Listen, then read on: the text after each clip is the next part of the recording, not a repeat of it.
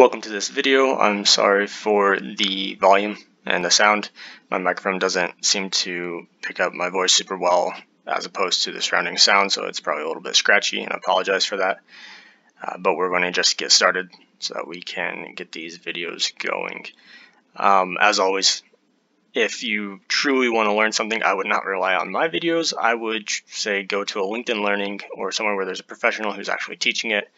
But these will suffice just for a quick insight for the requirements of the class.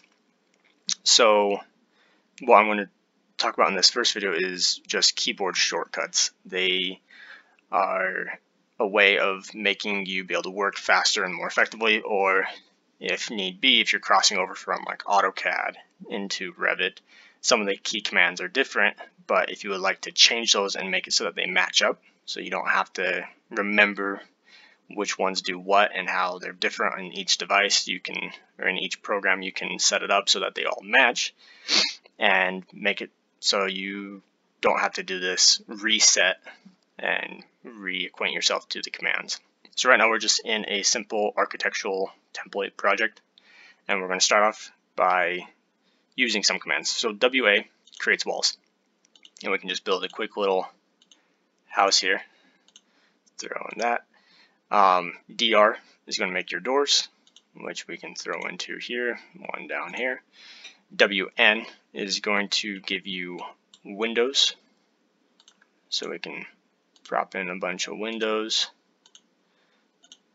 And then you have also other ones that are commonly used are AL to align if we want to get things to be matched up. SL allows you to split in case we need to create this section of something a little bit differently or change it. A common one used is SA. This allows you to select all instances in a project. So if we grab this wall and do SA, it'll grab all of the walls. So we're going to look at this and we can take that and say, okay, well, we don't want them to be unconnected. We want them just to go to level 2. The key command I'm going to show in particular is select all instances in view, which currently isn't set. Sometimes if you're working in a project that is 2 floored or more. So we copy this, we're going to go to the second floor and we will align to current view. So we now have the second floor, and if you can imagine you're working on a large building that has 10 plus floors, sometimes you need to fix something on one floor but not affect the rest of the building.